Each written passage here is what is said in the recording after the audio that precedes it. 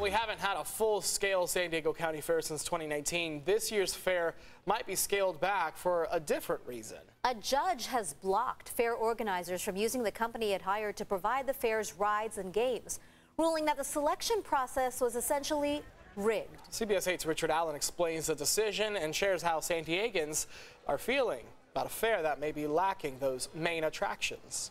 Well, that's right. This court injunction comes just a couple months before the San Diego County Fair is set to open after last year's scaled back event and a complete cancellation in 2020. Yeah, I think we've been there one time. He did be his first time here at the fair, so we hope to be able to make it. For 4-year-old Liam, his first time at the San Diego County Fair may be one without rides or games. I don't know. It definitely would be a bummer. We hope to have the rides and be able to go and have a good time. Less exciting, less things to do. A bummer even for these kids at heart. I feel like it wouldn't be as fun and family friendly. I guess that's what I think of when I think of the fair, rides and games and bringing your family, bringing your kids and having like a really fun day out. This week, a judge ruled that the process to select the company to run the fair's midway, responsible for providing those beloved rides and games, was rigged, issuing an injunction blocking the contract with RCS. Meaning fair organizers now have little time to find a new company to provide those central attractions.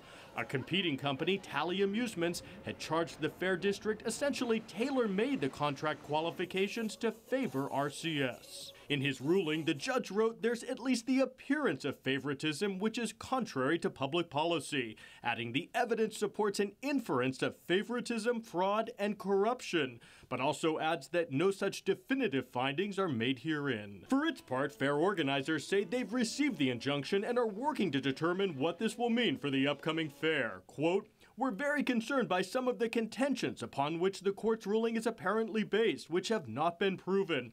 With fewer than 10 weeks before the start of the fair, the 22nd DAA is committed to doing everything it can to save this beloved summer ritual that's enjoyed by 1.5 million San Diegans and Californians." If they didn't have a Ferris wheel, I probably wouldn't be as excited to go. And you gotta have the Ferris wheel. Now, fair officials also say they are now considering all options and hope to have a decision as to how to proceed in the coming days.